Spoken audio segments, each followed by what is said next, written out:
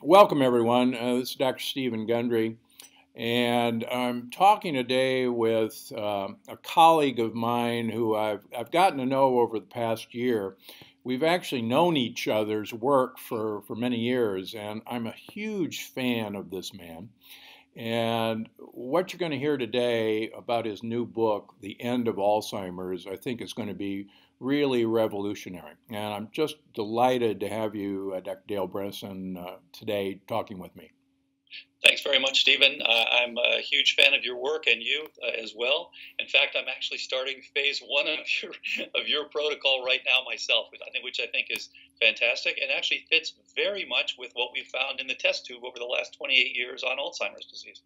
Yeah, I think that's very true. And so, what I want to do today, Dale, is uh, get a feeling of, first of all, what compelled you to write this book, The End of Alzheimer's?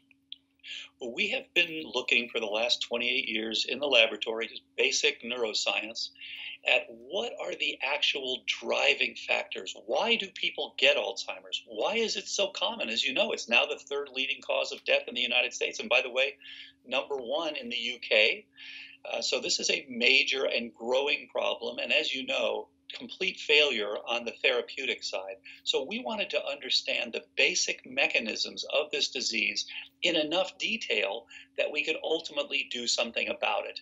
And over the years, what we found is that this is very different than something where there's just one cause and it's one disease and it's the same thing each time. It's not like pneumococcal pneumonia. You don't take penicillin and it goes away. This is, if you can imagine looking at a car to say, why is the car not moving? Imagine that you found 100 things. You found that the gas is a little low, the transmission fluid's a little bit low, the bolts are rusty, on and on and on. So what we found is that there are many different mechanisms, and they all, interestingly, come together on a balance. So just as you get osteoporosis, when your osteoblastic activity is chronically exceeded by your osteoclastic activity, so it turns out you get Alzheimer's disease when your synaptoblastic signaling, and there are dozens of these signals, are exceeded chronically by your synaptoclastic signals. And you can actually see this at the molecular level, and you can actually see it at the human level. You change that balance, people start to get better. And many of the things that you've talked about in your book, especially some of the immune-related things, leaky gut, chronic inflammation, all of these fit in. So we realized we now have actually over 1,000 people who are following this protocol. Started back in 2012 after the research guided us here. And we said, well, wait a minute, this should actually help human beings. And of course, I actually thought I would die still studying mice and cells. But we started to see humans getting better, and we've now seen this in hundreds of people. So very excited. So I wrote the book actually so that people would understand that this disease is different than what we've actually been told. It's a very different disease. And in fact, there's a lot you can do about it. The reality is Alzheimer's should be a rare disease. Yeah, I think that's an amazing point. This disease didn't exist really when you and I were growing up. There was the odd case that everybody knew about, but it's a brand new thing. And there are societies that you and I know about where even if you carry the quote Alzheimer's gene, the ApoE4 gene, that you don't develop the symptoms of Alzheimer's disease. So, can you give me, maybe you can share a little of the background of your studies with maybe some of your patients that have had, reversal of their Alzheimer's or cognitive decline? Yeah, thanks, Stephen. So let me start by saying that the concept of this disease, it has literally come out of the test tube research, is very different than what we've been told about this disease. So what we discovered is that Alzheimer's disease, the thing we call Alzheimer's, is actually a protective response to three fundamentally different insults. One, we've already talked about chronic inflammation. Anything you do to give yourself chronic inflammation, whether it's Lyme disease, whether it's HSV1, whether it's leaky gut, whether it's problems with your rhinosinual microbiome, what have you, chronic inflammation causes your brain to make a protective response. Why? Because amyloid is a wonderful antimicrobial, as Rudy Tanzi and Robert Moir and their colleagues at Harvard showed beautifully. Second thing, if you withdraw trophic support, so things like estradiol, nerve growth factor, BDNF, vitamin D, testosterone, progesterone, pregnenolone, free T3, we can go right down the list. Your brain actually cannot support any longer this massive network. You have close to a quadrillion connections in your brain. If you can't support them, your brain does the same thing your company does. It says, okay, we can't hire any new people, can't add any new memories. And so that is the canary in the mine. And that is part of a programmatic downsizing. It is mediated by amyloid. The third thing, if you have specific toxin exposures, be they biotoxins like mold-related mycotoxins, things from Stachybotrys or Penicillium or Aspergillus, or they're chemical toxins. Mercury is a big one, copper, too much iron, all of these things. What do you do to protect yourself? You make amyloid because it binds these toxins. In fact, it's one of the best binders known of copper, 10 to the minus 18 molar. It's incredible. So you are protecting yourself. So the last thing we want to do is get rid of the amyloid. What we want to do is get rid of the reason for the amyloid. Then get rid of the amyloid. That's fine then. So what we realize is, okay, we need to now address all these different things, and we need to determine for each person, why is this happening? So we started to do that first person back in 2012. We actually tried to do initially a clinical trial. We were turned down because the clinical trial was, quote, too complicated because we were manipulating more than one variable. We said, yeah, but this is more than a one variable disease. This is a complex chronic illness. So we've had now, as I said, hundreds and hundreds of people, and I'll give you a couple of examples. One person who's now 73 had problems, ApoE4 positive, PET scan proven, Alzheimer's shown with quantitative neuropsych testing over the years to decline down to where his CVLT was at the 3rd percentile. Started the program in December of 2013, came back for retest, did very much better subjectively, but came back for neuropsych retest after 22 months, did absolutely beautifully, CVLT at 84th percentile. Auditory memory went from 19th to 78th percentile. So this guy is going from doing very poorly, not remembering much of anything, to actually having a better memory than most of us. So did very, very well. And he's now 3.5 years into this, and a little more than 3.5 years, and has actually done exceedingly well. He was actually shutting down all of his offices. He's opened new offices, doing great.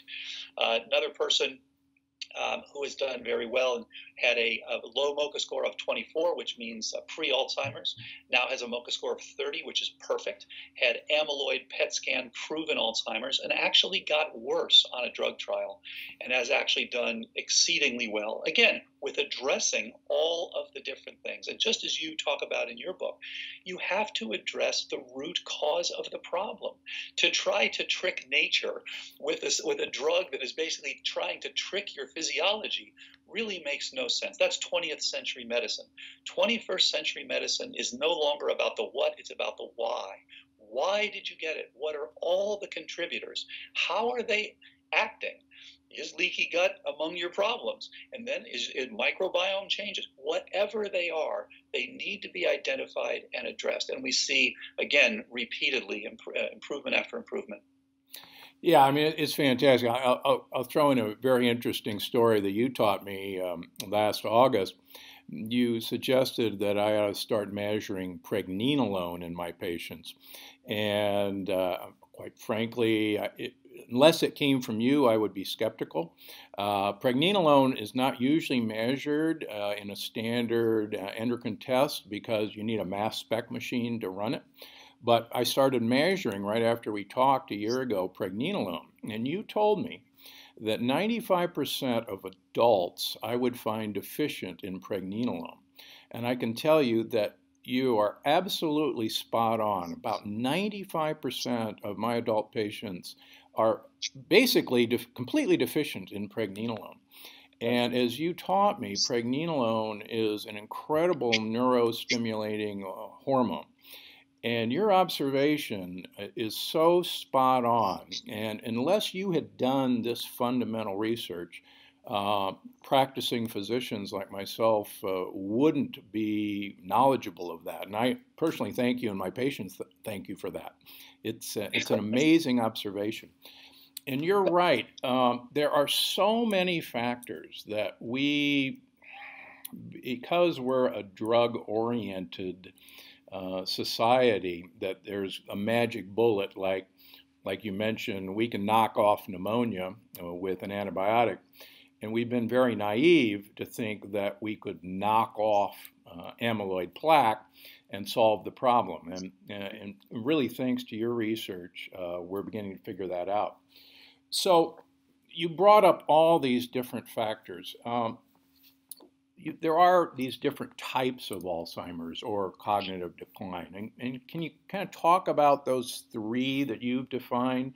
And then maybe tell us how a functional medicine approach, or what I call restorative medicine approach, makes this possible. Yeah, a very good point. So when we started the research, of course, I knew nothing about functional medicine. My wife had told me 25 years ago, and she's an integrative physician, she had told me 25 years ago, whatever you find in the test tube over the years, all these years of research, are going to have something to do with things like nutrition and exercise and stress and sleep and all these basic things. And I laughed at the time and said, no, we're going to find one molecule, one domain. We're going to get a drug that's going to interact with one domain of one tiny molecule, and everything's going to go away. And of course, the research showed just the opposite, that it showed that there's this beautiful network. We were taught in medical school to think about Occam's razor and to think about silver bullets. And what we realized, we now in the 21st century must think about Occam's network. What is the network that is contributing to your disease? And about silver buckshot, not a silver bullet. Yes, you want to target all these critical things. That's great. But it's not just one thing. That was pneumococcal pneumonia. That's not the way these chronic complex illnesses work today. So we need to measure all these things. We need to look at them. We need to look at why they have changed. What is actually going on? When we started to do that, we now look at 150 different things. And by the way, this is, of course, what the cancer research centers are doing. They're looking at the whole genome of the tumor, the whole genome of the host. Of course, we want to go beyond the genome. We want to look at the metabolome and the lipidome and all this sort of thing. But we look at all the things that are actually driving the cognitive change or risk of cognitive change. And the first thing we found was that there are these multiple subtypes, as you mentioned. So these go very much with the idea of what amyloid is actually doing to help you. So number one, we find people who have cognitive decline. And this is when I say cognitive decline, these are Alzheimer's patients. So they have amyloid, and they're making it because of chronic inflammation. And as you know, many causes. These are people with gut leak. These are people with Lyme disease. These are people with eating trans fats. These are people with high hemoglobin A1Cs, with all sorts of advanced glycation end products, autoimmunity, all the things that you've talked about. This does contribute to what we call Alzheimer's disease. And in those cases, we need to identify why that is, and then we need to reduce it. So we use, for example, the specialized pro-resolving mediators. We use the appropriate omega-3s when we need them. We use everything possible. And the critical thing, again, is to identify the source. Then we see people with metabolic syndrome, what we call type 1.5, which is glycotoxic. These are people who have this combination of the inflammation from the sugar, but also the trophic loss from the insulin resistance. So their neurons are no longer sensitive. And in fact, a beautiful work by Professor Ed Getzel out of UCSF, who showed that virtually 100% of people with Alzheimer's disease, if you look at their neural exosomes, so you're actually looking at fragments of brain cells that are in the blood, he could show that they all had insulin resistance. They've literally changed their IRS1 signaling molecule through phosphorylation events to reduce its sensitivity to insulin. So you are insulin resistant at that point in your brain, whether or not you are peripherally. Very scary. Then, second one, of course, we see many people where that's not the problem. They don't have a lot of inflammation. They don't have a lot of sugar-related problems. But what they have is no longer the support. Their estradiol is low.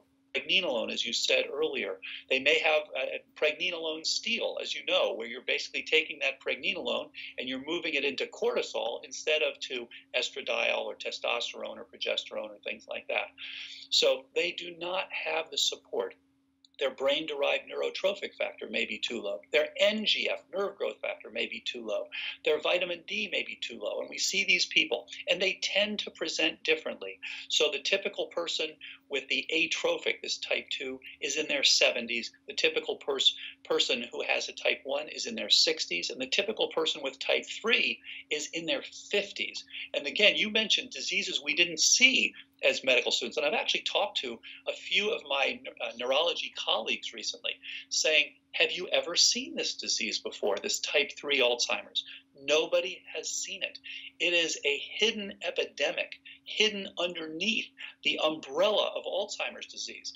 But when you and I were training, when did we see a 52-year-old woman with severe Alzheimer's disease? It just didn't happen unless they had familial mutations, which these people do not.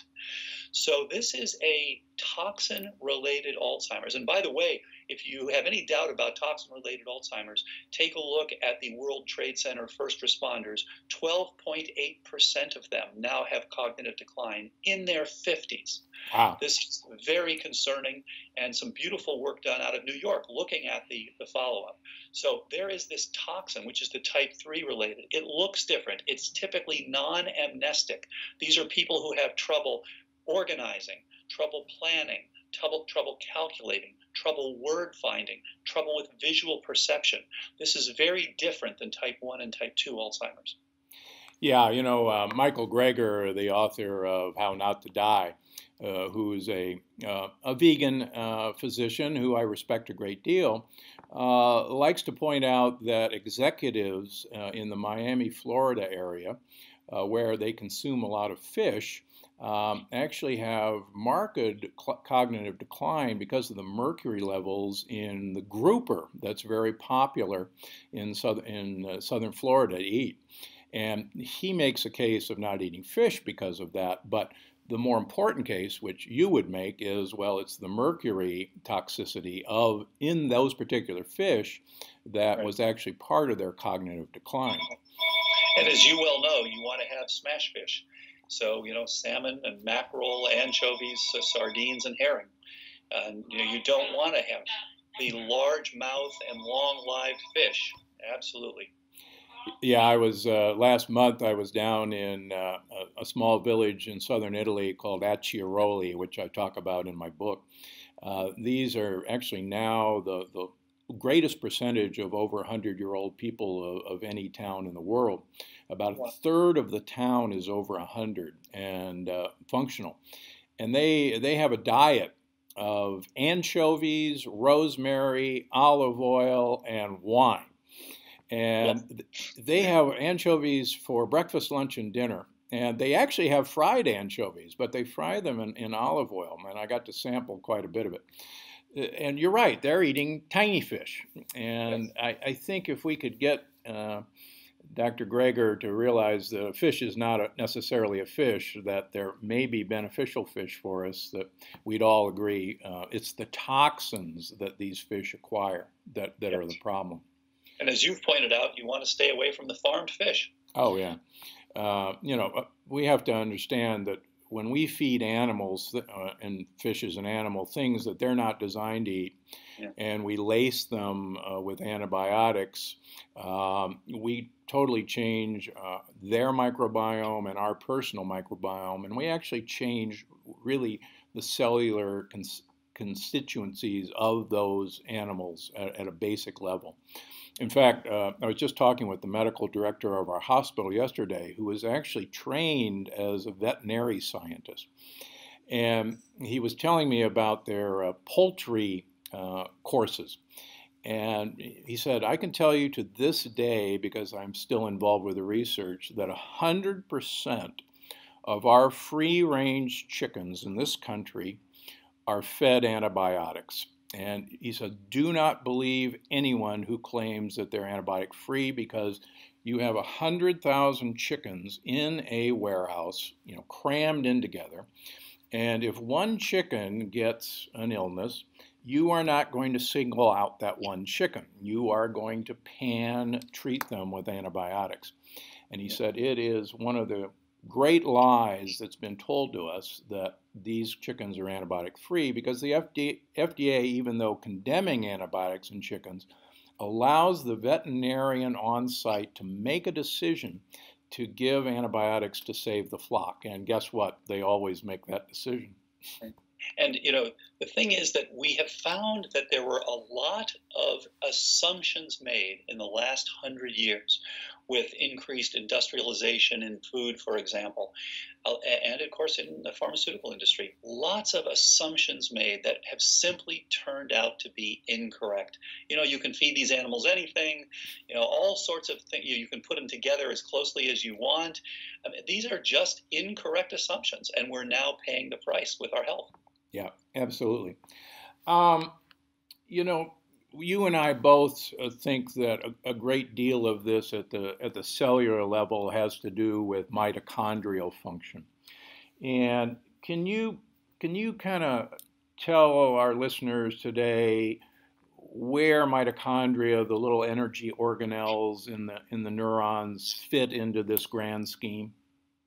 You know, this is a great question. So, for one thing, you know, amyloid actually interacts with the mitochondria.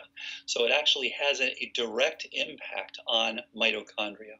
And again, it is part of a downsizing phenomenon. As I mentioned, it literally changes your metabolism.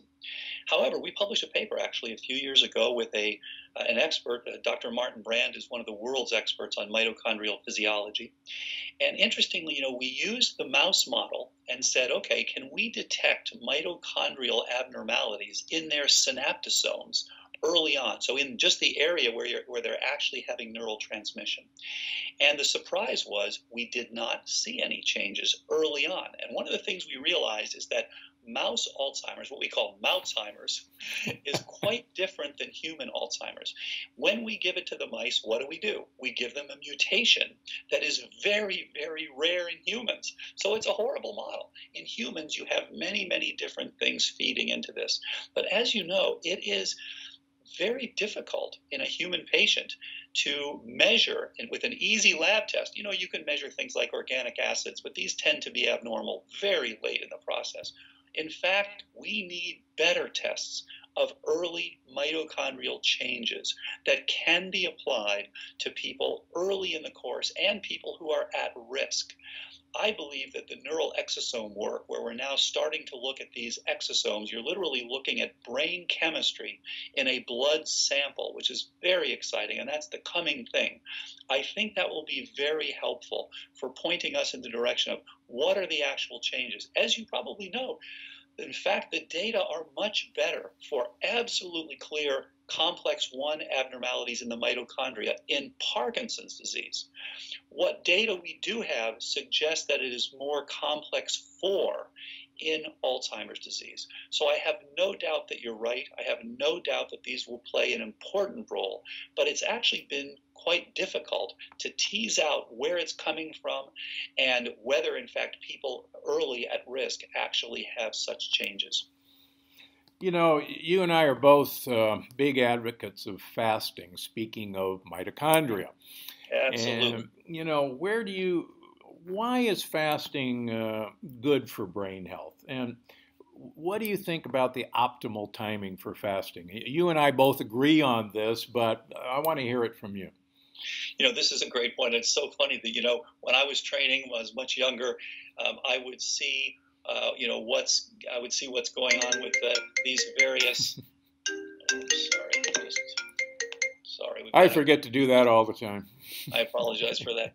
So in any case, you know, when we were younger, we would hear about these old civilizations, things that you know, Ramadan, things like this. Oh, you got to do this. This has started hundreds of years ago.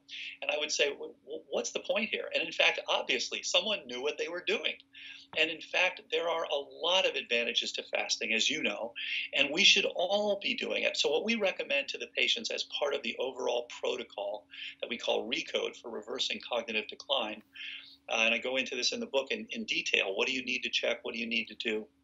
And when you do this, so we recommend between 12 and 16 hours between finishing your dinner and starting your breakfast or brunch or lunch, whatever your next meal is going to be. So you need to have that fasting period. And then 3 hours before bed. And here are the reasons, and there are many reasons, as you know. For one thing, as your brain now is shutting down and as in terms of new food exposed to it, it literally changes. Number one, it will start to remove amyloid. It will start to clean out. It will induce a process called autophagy, so that you're actually going to start cleaning out your brain. You're going to reduce your amyloid. And interestingly, while you're sleeping with this fast, you actually change fundamentally the microanatomy of the brain. So you are literally flushing out the brain during that time. So you're actually doing your brain a disservice if you eat late in the evening before bed and if you don't have that fast. Now, as you've pointed out, if you are ApoE4 positive, and that includes about 2/3 of people with Alzheimer's disease, and it increases your chance of Alzheimer's if you are ApoE4 positive, then in fact, you should probably make that 14 to 16 hours. If you're ApoE4 negative, then you can make it 12 to 14 hours. But you want to have a significant fast to allow your brain to cleanse itself and actually to help reduce the inflammation, to help reduce the accumulation of abnormal proteins. Yeah, I think that's a really critical point. And with my patients, I grew up, and like you did, after you ate lunch, your mother would say you have to stay out of the pool for an hour after you eat because you'll die of muscle cramps. Right. And there was actually a little bit of truth in this wives' tale, because we know that the gut is actually a huge, digestion is a huge demand of energy.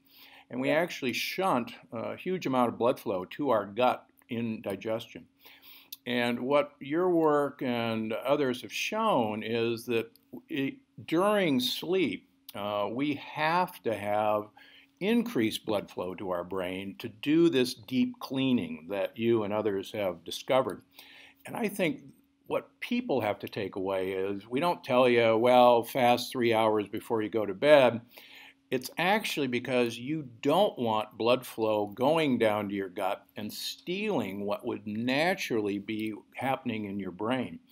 And so if we put this in practical terms that people can understand, oh, okay, I don't want to get a cramp in my brain. I need big time blood flow at night when my brain is cleaning itself. And we're beginning to discover, you're right, that so much of the brain can be cleaned as long as we have the opportunity for the brain to clean itself. So your message is well taken here. It's amazing how important the combination of optimal nutrition, exercise, sleep, and stress reduction, and then of course that relates to microbiome as well. It's remarkable how powerful these are and how often they are forgotten by many physicians. So what are the other practical things that you talk about in your book, The End of Alzheimer's, that people can do in their everyday lives? But again, the thing we recommend first and foremost is to get a cognoscopy. Everyone knows when you turn 50, you get a colonoscopy. So anyone over 45 should have a cognoscopy, and that means they should have blood tests, they should know their genetics, their ApoE status, they should know their pregnenolone, their vitamin D, their estradiol, their progesterone, their free T3, reverse T3, RBC magnesium, their B12, their homocysteine. You can go right down the list, and we go through all of this. So you should know these things because they are important to you. These aren't strange things that you don't need to know. This is determining your future. Are you at risk for Alzheimer's? And then when you know what your risk factors are, you want to optimize each thing. So we tell the patients, imagine you've got a roof with 36 holes in it. You can look at those holes with your cognoscopy, and then you can plug the appropriate ones. But you don't want to just plug one, which is what the drug does. You want to plug all of them. In fact, I believe the drugs would work much better if you actually would plug the rest of the 35 holes. So to get back to what you said, yes, you want to include optimizing your microbiome. You want probiotics. You want to heal your gut if it is leaky. And as you point out, many people have leaky gut and are not aware of it. You want to help bring down your HSC CRP. And that may take some pro-resolving mediators, but it may just take some good fish oil and some good antioxidants. You want to make sure that your vitamin D is optimal. There's so many people who are deficient in vitamin D, as you know, deficient in magnesium, deficient in iodine, deficient in zinc. These are so common in our society. You want to make sure to get off the proton pump inhibitors. You want to make sure to get on the appropriate vegetables. These are all powerful things. You want to optimize your hormones. So as we tell the patients, we're now going to treat you like a competitive athlete. It's no longer good enough to have a B12 of 350, even though that is, quote, within normal limits. It's not optimal, as you know. This is a fairy tale that the 2 standard deviations is the way we should be optimizing things. So we want to have your B12 level over 500. We want to make sure that if you're a male, your testosterone is not too low. That's absolutely critical for your cognition. If you are a female, of course, same idea with your estradiol and progesterone, and of course pregnenolone and DHEA. These are all critical parameters. Many people, as you know, are mildly hypothyroid. We want to understand why that is. We want to make sure that your thyroid is hitting on all cylinders, that your reverse T3 is not too high. We look at the free T3 to reverse T3 level, which many people do. We want to make sure that your TSH is not too high. Many people are walking around with TSHs of 3.5 and being told those are normal, Yep. but they're not optimal, once again. So these are all critical. The type of exercise you do. You want to get some cardiovascular, but you also want to get some strength training. One of the most critical things is you want to achieve insulin sensitivity. So if you're walking around with a fasting insulin of 10, although your doctor may tell you that's normal, it is not optimal. We want to see it, below 5. We want to see your hemoglobin A1C, 5.5 or below, preferably. We want to make sure that your fasting glucose is below 92. So we want to optimize your insulin sensitivity. And now, of course, with the neural exosomes, we'll be able to look directly and say, do you have phosphorylation of your IRS1 that is preventing signaling in your brain? So that will be a very powerful addition to this. So we want to optimize your insulin sensitivity. And of course, that's fasting is part of that, as is exercise. And so all of these things are critical. And then one of the things that's ignored by most people, and it's just shocking how many people are ending up with type 3 toxic-related Alzheimer's disease. We want to know what toxins you are carrying in your body. And Dr. Joe Pizzorno made a really good point recently that as people get to 50, get to the menopausal time or andropausal, they start losing some bone. And as they release the bone, of course, mercury is coming out, which they've stored for years. And what we now believe is that many of these toxins, not just mercury, are all sitting there. You've stored them away. You've kept them from harming you. And this, we believe, is now why so many people are turning up with type 3 cognitive decline right around the age of 50. And in fact, when we include in the treatment an optimization of their BHRT, of their hormone replacement therapy, they do much better. So this is likely to be preventing continued release of this because you need to find the source of the toxins and you need to remove it. So this is another absolutely critical thing to optimal performance. And then, of course, as we talked about earlier, what's your magnesium status? We want to know your RBC magnesium. What is your copper to zinc ratio? If you're walking around with a high copper zinc ratio, that was shown 30 years ago to be associated with dementia. So all of these things are critical to evaluate and optimize. Speaking of TSH, I do a complete thyroid panel on all my patients, and one of the interesting things, one of the probably only smart things the government ever did in the early 1900s was to mandate iodine in salt. Yep. And we're seeing, at least in my practice, and I talk to other restorative medicine docs, that this switch to sea salt or Himalayan salt, I'm seeing a kind of all of a sudden an iodine deficiency in so many people. Okay. And they're running a slightly high TSH, and their docs tell them everything's fine. And in fact, their docs, if they measure a thyroid function at all, it's TSH. Right. And if they're lucky, they get a T4 and a T3, but never the free form. Right. And I've been fascinated. All I do is either ask them to go get iodized salt again or iodized sea salt, it exists, or I just ask them to take some spirulina tablets so that they can get at Trader Joe's. Yeah. And it Kelp, seaweed, kelp, any seaweed, things? any of them, and lo and behold, their TSHs fall down to the normal range. So I'm seeing just this easy to fix fundamental problem that the government recognized 100 years ago, and we've forgotten it. And so let me say, so the average person is sitting here listening to you and me going, holy cow, that's a lot to look at. And my doctor, he doesn't even, what's a fasting insulin?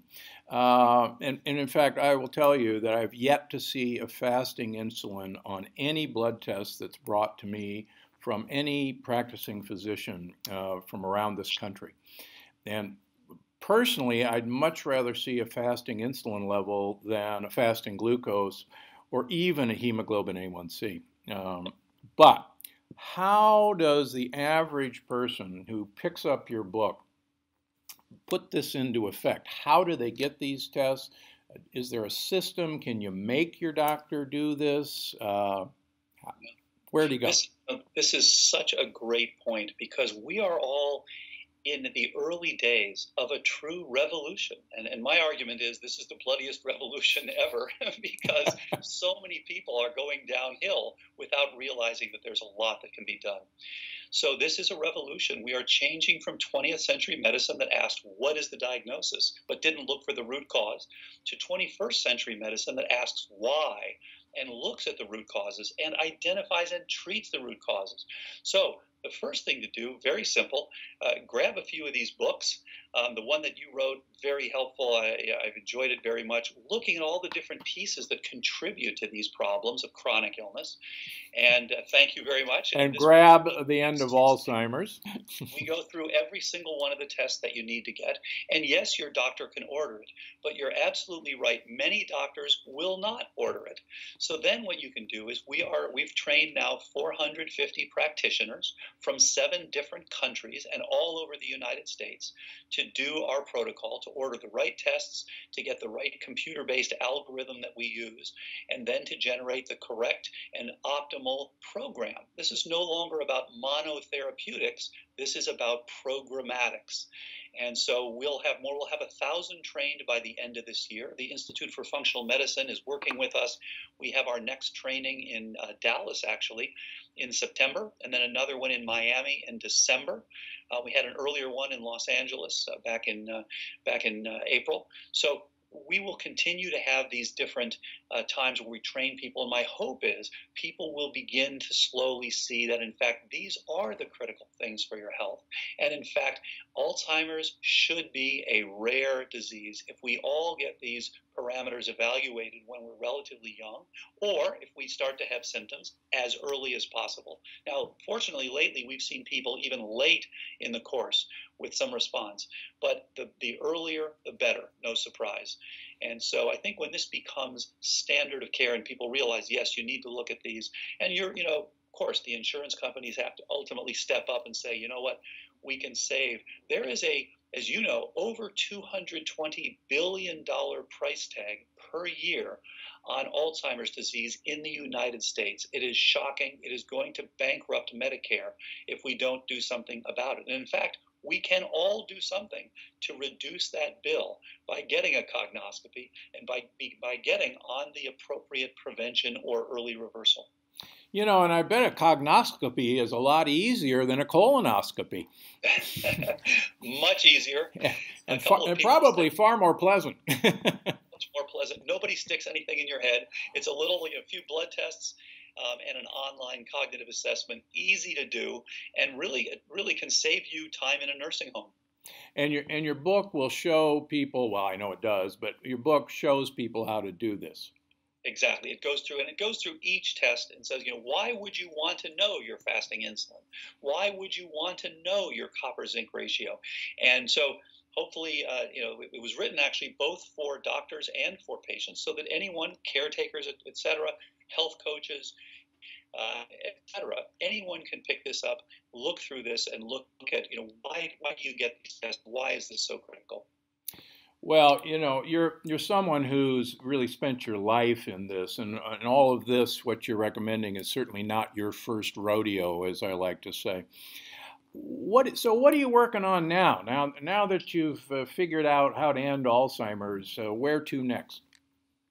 So what we're doing, first, we're doing two things, man. Number one is that we are looking at how can we make this effective later and later and later. So even if someone is at end stage, can we really bring them back? And then if they plateau partway back, can we now add things to bring them all the way back? So that's the question. We know that basically anyone who's in early stage has done very well. But the people in later stages, it's more difficult. And we want to know, what do we need to add? Do we need to add specific neural stem cells? Do we need to add specific intranasal trophic support?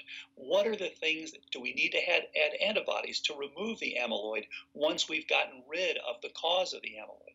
So lots of questions about that. And then, of course, as you can imagine, we're also looking at, what if we do the same sort of thing but directed again at the biochemistry of ALS, Lou Gehrig's disease, or Parkinson's, or Lewy body? So we're just beginning to see if this sort of approach can be applied, of course, with the appropriate modification, or again, for Occam's network of those diseases.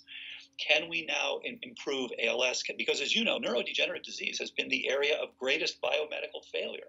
We have not previously had anything to do about these problems.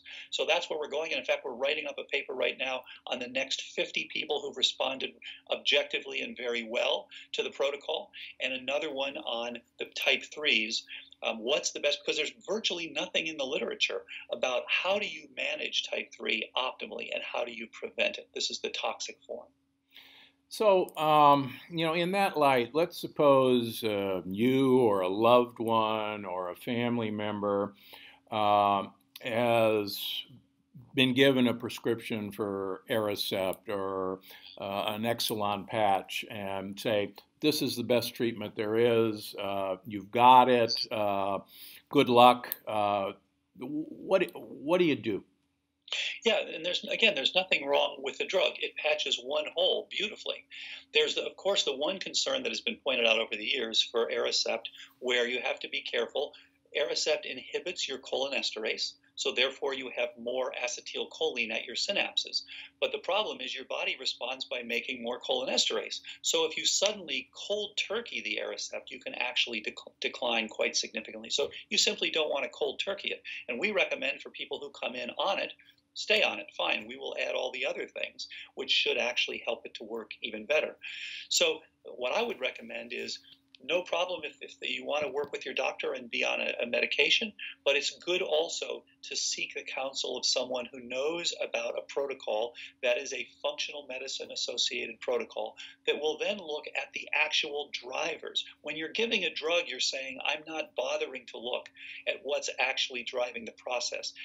Because I only have a few minutes, I'm just going to cover it quickly with this, and then, sorry, you're not going to do very well. Well, if you bother to look further, you're going to find for each person what is driving the process. On that same line, I've heard you talk. What do you think about statin drugs in the brain? Any opinion? This is the statin drugs, again, probably the areas of greatest controversy right now are bioidentical hormone replacement and statins. People tried for years to look to see whether statins could actually be a treatment for Alzheimer's. It never showed to be a treatment. My belief from all the data we have so far is that the problem is you're seeing both a positive and a negative effect. So for some people, the net will be slightly positive, and for some people, the net will be slightly negative. No question, some people go on statins and immediately lose their memory. That's well described. It's in the brochure, etc. It's a well-known side effect. But for many people, they don't have that problem. And so on the one hand, you will get an improvement, for example, because of less inflammation. However, my argument is there are lots of better ways to decrease your inflammation. So you don't need to use that because there are the negative effects.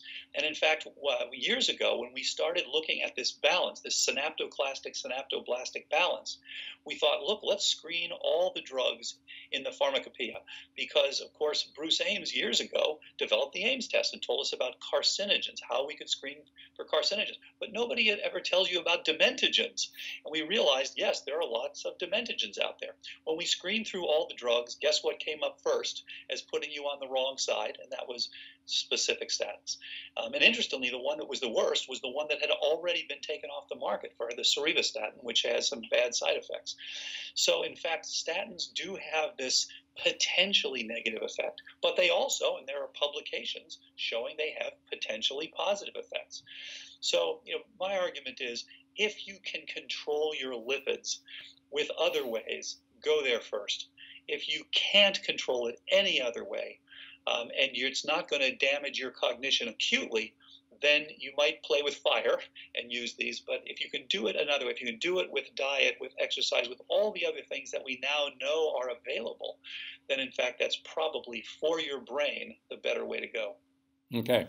Yeah, statins, I think actually lessen heart disease by actually reducing inflammation. They actually hit the mute switch on toll-like receptors. But I use them as a Band-Aid or a cast on someone until I get those factors that are causing their inflammation affected and gone. And then I try, quite frankly, to get people off of statin drugs. We usually find they don't need them once we fix the underlying cause. Yeah. Again, they're trying to subvert physiology. Yeah, absolutely. So, any last words of advice? Obviously, last word is get the book. It goes on sale in a couple of days, August 22nd. You can obviously pre-order it on Amazon or Barnes & Noble, or go to your local bookstore, please, and pre-order it. This is, I've my quote's on the back. This is, quite frankly, a life-changing book. This is something that really all of us need to be aware of, no matter what our age, no matter what our health, because as you said and I said, this is an epidemic that unless we do something, it's going to break Medicare. It's going to break all the insurance companies. And you and I both believe that all of us have the power, with the information that you're providing in this book, to take control of this and to actually reverse this. And, once again, folks, Dr. Bredesen has devoted his life's work to understanding all this. And he has taught me a huge amount of, at the cellular level, at the molecular level, how this is happening. And in the book, he actually makes it accessible for Joe Blow to understand what they need to do. And it's brilliant writing, Dale, and congratulations. So, any final words? Just that this is a $1 trillion global problem, and of course the number of dollars doesn't begin to describe the suffering, all the pain that people and families go through. It affects the workforce, all the caretakers. Another thing to notice is that this is a female-centric disease. 65% of patients and 60% of caregivers are females. This is a huge global problem that is growing. And in fact, we absolutely can do something about it. Literally, no one should get Alzheimer's. If you do the right prevention and the right early reversal, we can all take a huge bite out of this. There are 45 million Americans who are currently living who will develop Alzheimer's. It's a huge problem. And in fact, we can reduce that dramatically if we all get the appropriate tests and get on the appropriate prevention or early reversal. All right. Well, I'm gonna let you go. The book, The End of Alzheimer's, by Dr. Dale Bredesen, my colleague and friend. And Dale, it's always good to see you, and I'm sure we'll see each other again very shortly. I look forward to it. All right. Thank you, Stephen. All right. Thanks a lot. Thanks. Take care. Bye-bye. Bye-bye.